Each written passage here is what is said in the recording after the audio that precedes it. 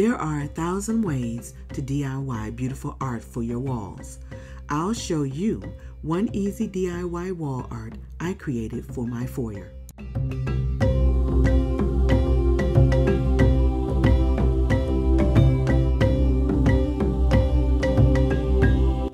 Hello my friends, I've been having a hard time trying to find some wall art for my foyer that will go with my decor.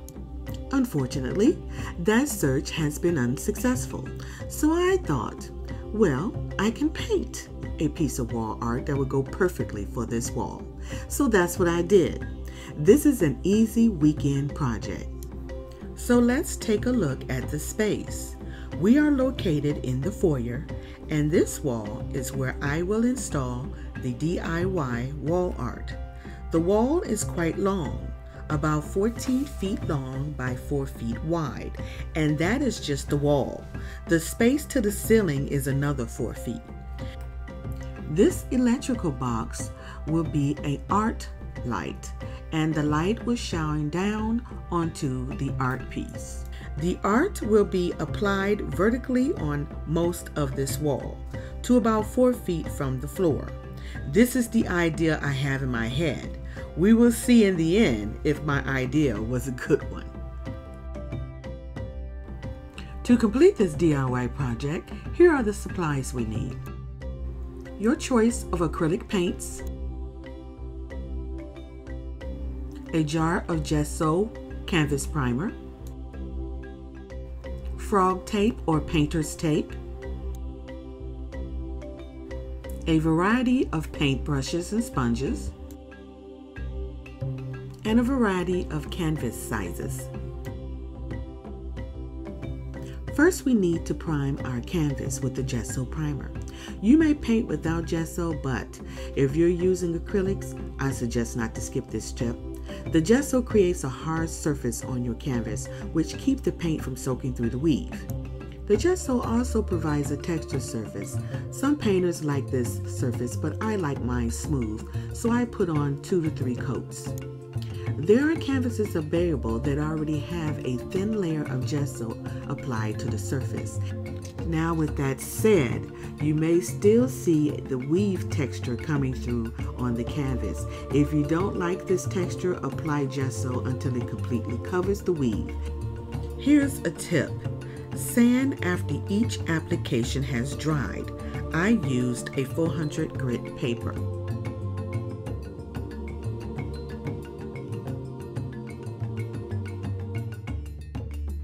This sanding will ensure all the clumps and bumps and bubbles are nice and smooth out of the canvas. Make sure you follow the instructions when applying the gesso. You may have to wait 24 hours before painting. I love painting abstracts, and this painter's tape makes it so easy. It leaves no residue and it creates straight lines. I purchased this 1.4-inch tape from Lowe's for $6.99.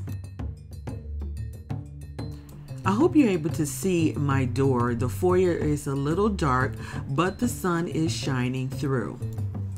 This is my front door. As you can see, it has a cut glass design. There are some red space here and there, and this is my inspiration piece for my DIY art piece, and it's going to be placed on the wall across from this door.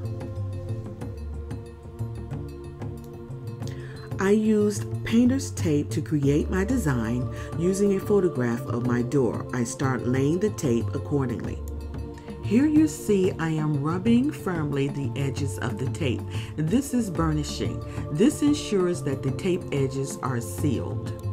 Once I have the design as I like, I begin painting a section at a time, removing the tape when the paint is dry damp. Then start on another section. I repeat this until I complete the design.